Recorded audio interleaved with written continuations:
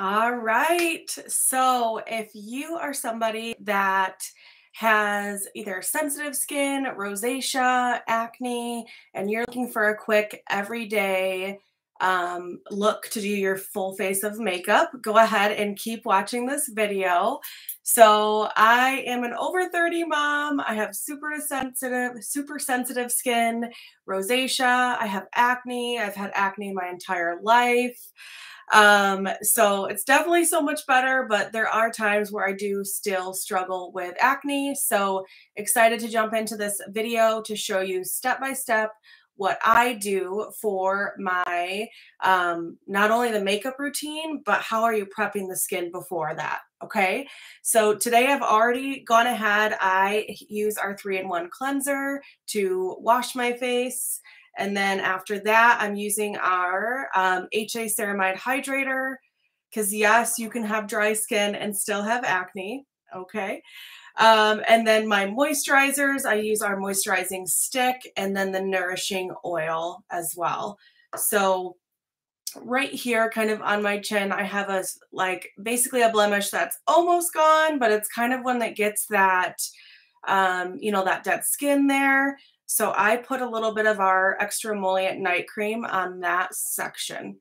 Okay. So I wanted to make sure you guys saw everything I did for prepping the skin, because here's the deal. You can't have a level 10 makeup with a level 2 skincare. So we want to make sure that you're putting as much time and effort into your prep and your skincare on top of having great, makeup items as well. Okay. So there's my going off on that. All right. So I've already thrown on a primer. One of my little secrets is doing a finishing spray before you start all over makeup as well. Okay. So what I'm going to start with here are going to be our under eye corrector. So this essentially is designed for your under eye area. So any darkness that you have, and a lot of times people will have that in the corner of the eyes, this is going to take that away with that peach tone. It's going to take away those blues, that black color. So I'm going to go ahead and just show you guys what that looks like. So as you can see, I have rosacea on this side of my face. So I really wanted to show a video. Today I would say I'm pretty middle of the road right now, but there are times where my skin is much better and sometimes much worse. So I love the consistency of the under eye corrector. Honestly, I have no idea if it's even different than this, but for whatever reason, this one I lifted up was our concealer, and I will use this as well. But I like to use the under eye corrector on any spots where I am showing any rosacea. And then I wanted to also show, so I have, really they're basically gone, but I want to show you what I do to cover up any blemishes as well. And I want to show what this under eye corrector does to the eye area. So don't worry, I'll do the other side too. So I'm going to let that sit for a second. Today I'm going to be using brushes, but you can also use like a beauty blender. So for what we could do, the beauty blender would probably be the lightest amount of coverage. This is a liquid brush. This will be more medium. And then the blending brush here usually is giving the most coverage. Okay. So what I'm going to go ahead and do, just because of the size, I like to use this brush here. And notice how, yes, it's a brush, but here's the deal. Brushes, you don't just do this to your face, okay? You want to make sure you're really taking the product and pressing that into the skin, okay? So for that acne area, what I like to do is take a little brush, pat that in around it. Always start with less product and then add more if needed. So that's what we're going to do today. So you're going to see me touching these products multiple times because I'm going to be building that coverage. Okay. So already right here, do you see that difference with the under eye corrector here and not here? I don't have a huge issue with darkness on the under eyes, but I can definitely see that difference from here to this side. Okay, so again, I'm just gonna pick up that under eye corrector. Clearly, I was dermaplaning earlier and went too fast, so we're gonna cover that a little there as well.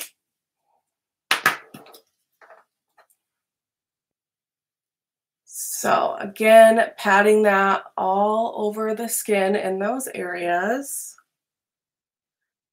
Like I mentioned in the beginning of the video, so really my rosacea, like true breakouts, didn't really start happening until really I was probably in my 30s, maybe late 20s, but really bad when I got into my 30s, with just noticing the breakouts of the rosacea.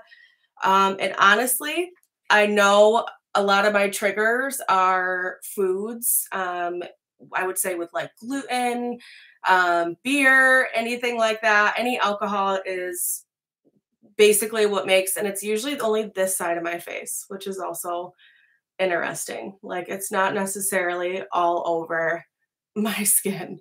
It's sometimes just that one area. Okay. So just know that if you're watching this and you have rosacea, to really kind of, you can keep a log of what you're eating. Because it's funny, like a lot of times you won't see it when I have foundation on, but especially if I have no foundation on and I drink a glass of wine, my husband's like, "Why is your face all red?" I was like, "I drank some wine." Okay. So what we're gonna jump into next, we did that kind of base to take away, kind of even out that tone of the skin. Okay. So lately, one of my biggest things I'll say again is add more product. Okay. So in your 20s, when your skin's different, you can probably use a lot more product right from the get go. But what I have found for me in particular is when I use less product and build it up, it comes out with a much better look for me. All of the products I'm using are non-comedogenic, hypoallergenic, so they're not clogging pores, which is also key as well. If you're using brushes, make sure you're cleaning your brushes. Deep clean them at least once a week. I have a brush cleaner that fell on the ground, but I can link everything below at the end of this video. So basically, if you're acne prone, deep clean them at least once a week, and then have a brush cleaner to be using in between each time you do your makeup. Okay. So now what I'm going to do is use these beauties. So these are it's a limited edition product. So if you do love them, I feel like cream makeup is all the rage right now. So that's what I'm going to use today. First color here is Honey and Luster. The second is Bronze and Shimmer. So I'm literally no foundation yet on my face. So this is the kind of the cool part too. So what I've also learned for my face shape is I like doing a much different contour than what you would have seen me do 5 years ago. All right. So basically I'm focusing that. So really it is much higher. Because I would say old me was doing the 3 and the E, and it's much, much, much lower. So what I love about this is that using the contour a little bit higher is really sculpting and lifting the face up. Okay. So we're going to do, let's see here. I'm like going back and forth. So we'll do everything together here. And then I plan to make another video down the road to literally show that other way compared to the new way that I'm doing my contour. Okay. So again, picking up the blending brush is what this is called. So I think the biggest, I'll say mistake with people when using a contour or just when they're blending in general is they're blending and it's like coming off. So the whole point of blending is really getting that to blend into the skin and get rid of any of those hard edges. Okay, so especially here, we don't want to go down because then that's going to drag the product down. We want it to stay right where we placed it. So really just taking it and patting it in there. And same thing here. I'm not necessarily pulling down. I'm pressing it right into where I want it to go.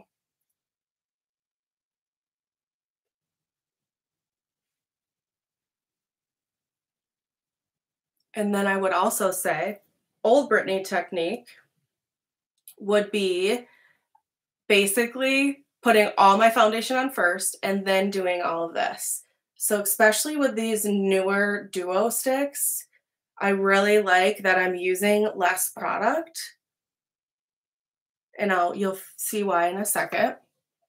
So we're gonna add a little of that darker tone, and this is the matte tone. Again, right on those edges. So this is from me talking, and I'm sure my neck will get red, and I'm probably blotchy all right here. That's from talking. And I'm a little nervous, first live, but again, with my rosacea, my skin will just be super red, but when we put foundation on, we will get that. So a little side note about me. And it's always so funny. Like, nope. A lot of people get red right here when they drink. I am not drinking. Not drinking today. Well, yet today, I should say that. It's, the morning, early afternoon here. So see, again, patting that in. So you can kind of see already, it really is leaving that nice sculpted, lifted area right there on the face. So I didn't do it with a lighter color, but lately I've liked this, where you almost do like a little notch at the end. Pat that in and trust the process with makeup. That's what I'll say, because right now it's not looking that great. It really isn't. All right, so I have the base of the contour right now. So now what I'm going to go ahead and do is pick up just a little bit. This is our Timewise. So it's anti-aging foundation. Again, nothing today is clogging the pores. Everything is non-comedogenic and hypoallergenic. And like I said, teeny tiny amount. So we have a luminous formula and a matte formula. Today I am using the matte, so that's what the purple on the back is. And then the color is Ivory N160. So there is the just amount of product I have. So this is a clean brush. Biggest thing I'll say, and mistake, because some people will take foundation, put, little dots all over their face. So what I've learned is put all the product onto the brush, because you'll notice if you're doing those dots, like it's not necessarily all even all over your face. So you might have patchiness with your foundation because of that. So again, putting that foundation on, getting the whole brush covered, and then applying to the face. So this brush is like super dense. So I really like that as well. So I'm kind of like going around that contour. Let's get that nose there. So nice, and go around. And again, kind of those circular motions to be putting on the foundation. The duo sticks really make the skin just nice and just dewy. The sticks seem very moisturizing to me, which I love. It is winter here, so I'm in Michigan. So when you pop on, make sure you're letting me know where you're listening from. So I'm in Michigan. Happy first day of spring. There's snow outside. Okay. Yep, that's where we're at. So if you are listening, let me know where. And it's probably much warmer than what it is here. Okay. So there is that. So now what we're going to do, still pretty harsh, I would say, in the cheeks, but another little tip. Now I'm going to take a concealer. I use my hand for everything, so just make sure your hands are clean. Or I also do have like a little palette that I've used to put all the product on and like mix it. You can actually add in nourishing oil into your foundation or even concealers. But I literally just put it on before I came on video. So I feel like I'm definitely nice and hydrated right now. So I'm not necessarily needing that this moment. So with the concealer, I'm taking it, putting it on really the top half of this brush. Okay, so where I'm going to place this is right on those edges there. I'm actually going to take a brush for the nose.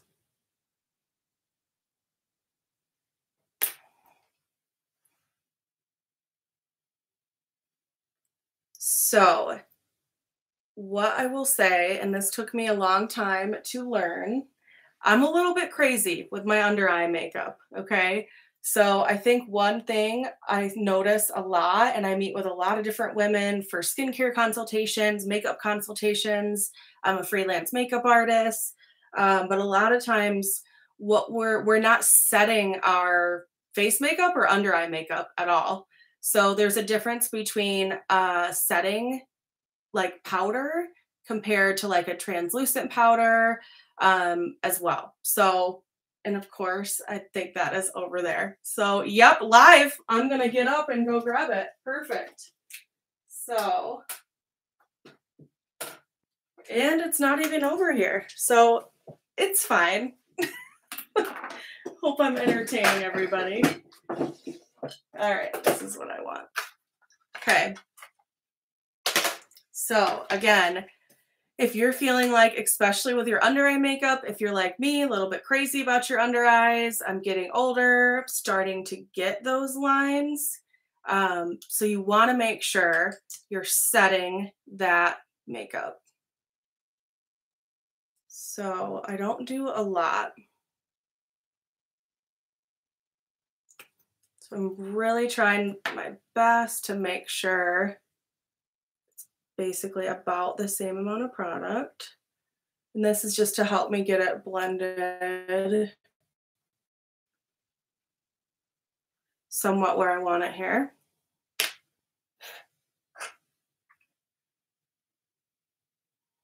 And again, nice and gentle. So your under eye area has 3 layers of skin while your face has 7. So you want to make sure you're very gentle with the under eye area. Think of it like tissue paper and then the rest of your face like wrapping paper. And use an eye cream as soon as possible. If you're not using an eye cream, that's what you got to do. I'm just letting you know. All right, so put on that that concealer there. So again, under eye corrector takes away that darkness. The concealer is going to brighten and then lift that area, right? So the contour is chiseling out the features of the face. So let's go ahead. I am using, so this is an Ivory 1 pressed powder, okay? So we're gonna take this brush here and just gently pat that product underneath the eye. And then my all over color, this is a beige 1. So this is how much product. I'm really not, again, grabbing a lot of product. I know I've said that like a million times, but I can't stress that enough. You can always add it. And yes, you know, the makeup is all about blending, but still, if you don't need all the product, don't be putting all that on. Okay? So there is so far that contour, the highlight, and then I'm going to go ahead and put on a blush here. Oh no, I want to do, let's do a little bit of bronzing too. Okay, so bronze, we'll just do a little bit here. So right on the edge of that contour. So helping to give that sun kiss to the skin. You know, in Michigan, that's what we need. It's coming. Spring is coming. It may be the first day of spring with snow on the ground, but we're almost there. We just had a mild storm. I think, was it Friday? Yep. Welcome to Michigan.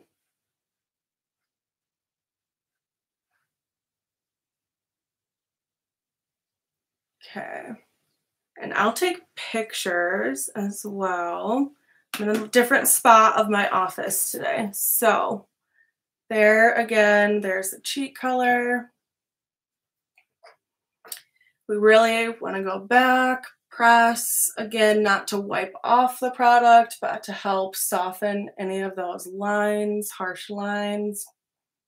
Today, I'm just showing you the face makeup, so I won't really get into any eye makeup or anything like that, but I really wanted to show you what this looks like. I want to deepen this a little.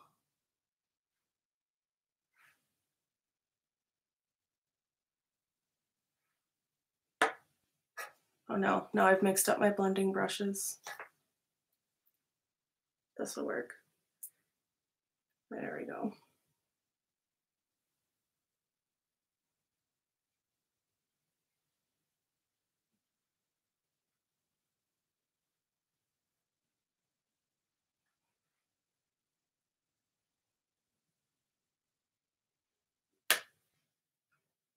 So there is that.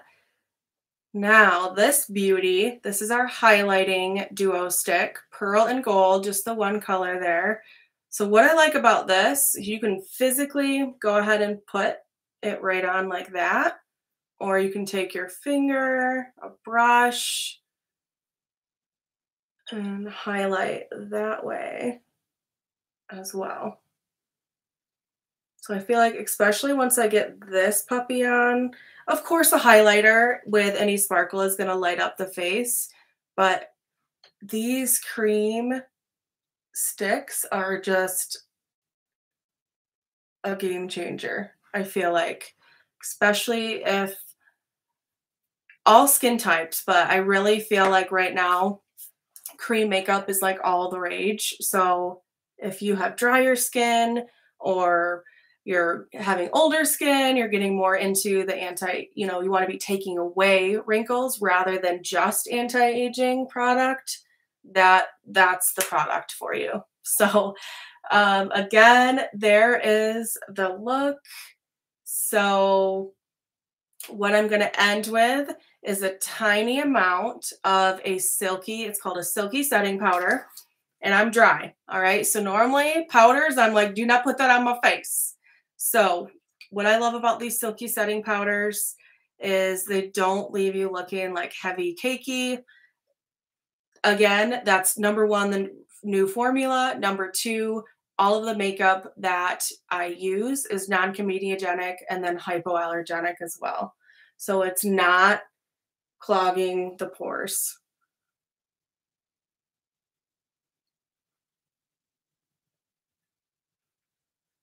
I feel like sometimes, people think, oh, makeup to cover. But again, you really want to have a good skincare to be able to have your makeup look the best as it can. You have to be taking care of your skin with good products that are skin specific, that are meant for you as well. So I will link everything below to reach out to me for a skincare makeup consultation.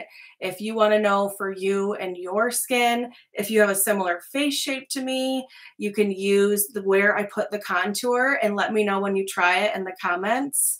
I have a video where I went through and swatched all the contour the bronzing cream sticks and the highlight, and I can link that below as well. So make sure, if you are somebody that you love all things beauty, skincare, makeup, and how to actually do it, I will be doing tutorials to show you step by step, especially if you have more sensitive skin like rosacea. I have rosacea, could be eczema that you may have, acne.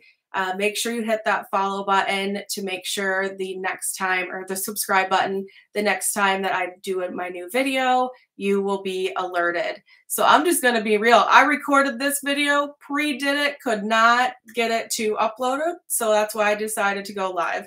So first one, let me know how I did. So make sure you comment below and subscribe if you are somebody that you want to learn more skincare tips, tricks, tutorials, makeup.